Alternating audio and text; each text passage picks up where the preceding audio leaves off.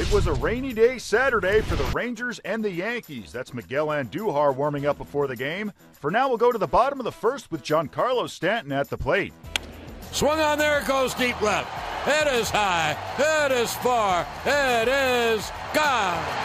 A Stantonian home run, and the Yankees take a 1-0 lead. Greg Bird, lefty hitting first baseman, and the Yankees need him. Swung on and lined toward right center field in the gap. It is a base hit going to the right center field wall. Andujar rounds third. He's coming home. The relay throw home is going to be not in time. And the Yankees take a 2-0 lead. Strike three. Rangers down looking.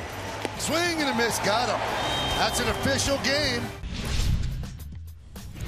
And the Yankee lead is down to 1 run. It's 3-2. So now Profar against Dellin Betances. A balk. Odor darted down the line. It made Betances flinch. He ended up balking, and the game is tied. Second and third, 2 out. It'll be a 1-2 to Profar. And the pitch, strike 3, a breaking ball strike to end the inning. And with 2 down, here is Andujar.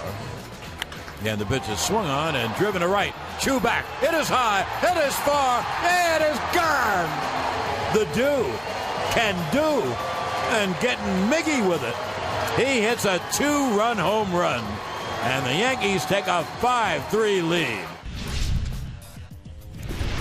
So Chapman again within 1 strike. 1 strike. Also 1 swing for Profar. Bases loaded, 2 out. Pitch. Struck him out swinging. Ball game over. Yankees win. The Yankees win.